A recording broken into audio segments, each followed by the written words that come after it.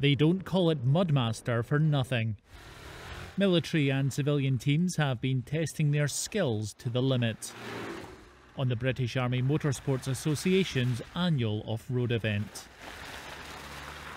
It's about driver and navigator working as a team, the driver reading the terrain and driving appropriately, getting the right gears, getting it in diff lock, low range. The navigator obviously reading the map, reading the aerial photograph, looking out for the marker boards, but also looking out for hazards and warning the driver. So it's a real team effort. The competitors take part in a series of stages across central Scotland, hoping to impress with their navigation, observation, discipline and safety skills. So you need to be conscious of the ground you're driving over, make sure it can support the vehicle. Be conscious of any gradients, whether that's up and down or camber. Plan where you're going before you go and really try and stick to that and use the vehicle for what they can do. While the driver has their hands full making sure the vehicle can negotiate the stage,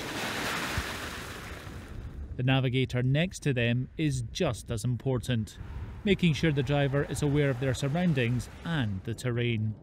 Obviously you can't have a navigator who can't drive and you can't have a driver who can't navigate. The driver has to fully concentrate on driving in some cases, on some of the technical stuff, so it's the navigator's job to make sure they're going in the right direction and they'll get there at the right time.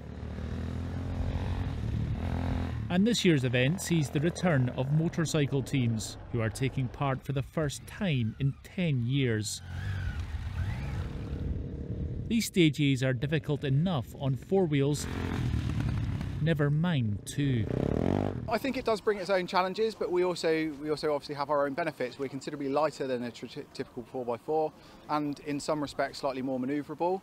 The only probably biggest downside is we are exposed to the elements. We're pretty fortunate, we're sat here in the sunshine, but it is really muddy, so we are going to get muddy, we are going to get wet should the weather turn. It's a great chance for the competitors to hone their skills on some very challenging terrain. And with civilian enthusiasts competing as well, an opportunity for the soldiers to tap into their expertise to develop their off-roading skills. I think it's massively important because they do a lot more of this and they've got the vehicles, they've got the understanding of the full mechanics of these vehicles, whereas we normally just go in, get trained on the vehicle and get pushed out straight into the training areas. Exercise Mudmaster provides a true test for these off-roaders' abilities, pushing even the most experienced competitors for over 30 years now.